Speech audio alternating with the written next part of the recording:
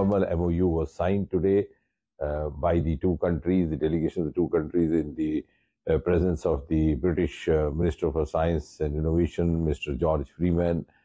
And from here, we wish to collaborate in the areas of general concern like climate change, like clean energy, which are actually the global concerns. And under Prime Minister Modi, India has led the world in taking up these challenges.